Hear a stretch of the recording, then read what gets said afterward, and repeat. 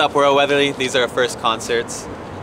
My first concert was Skillet and Creed. I went. I know. I went with my parents. They brought me, and I didn't listen to like music. I don't know. I was probably like 13, and yeah, I remember we kind of left like after Creed's first 2 songs. I was like kind of scared. They had like fire and stuff. Anyway, that was pretty wild. The Skillet was sick, or I thought they were, and my parents loved them, so it was a lot of fun. And yeah, that's kind of just like a good nostalgic memory for me. My first concert ever was, I think I was 11 or 12 maybe. Nah, probably 13. Anyway, it doesn't matter. So I really liked Boston growing up because like I would always drive to like my baseball games. My dad would drive me and just play Boston because he had a CD in his truck. So my mom was just heard on the radio one day that Boston was coming through, Boston and the Doobie Brothers. So she got us tickets. I went with my mom, and I learned that arena shows aren't that fun when you're in the very back because you can't see anything. But it was still a great first concert, and I still love Boston, so.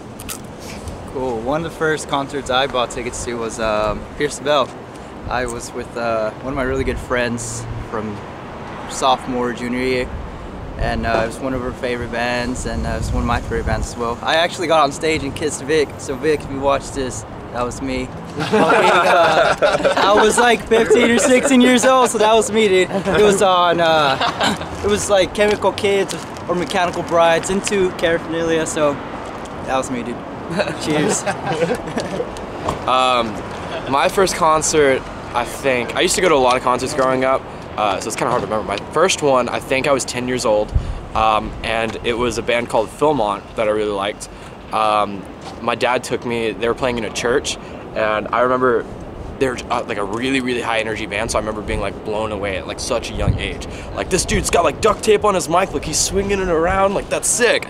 But yeah, that's kind of like one of the first concerts I went to that made me think like, these guys are rock stars, dude. That band's not around anymore, but still. Oh man, my first concert that I can probably remember is probably Red Hot Chili Peppers.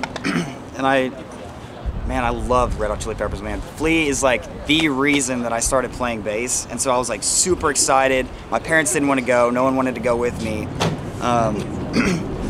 And so I went by myself and I sat in like the nosebleeds, but I was just like blown away at like their like stage presence and their, you know, just everything that they do and their musicianship and everything. And then like I went to school like the next day, and one of my friends that I have art class with, she was like, oh my god, I was at the Red Hot Chili Peppers show.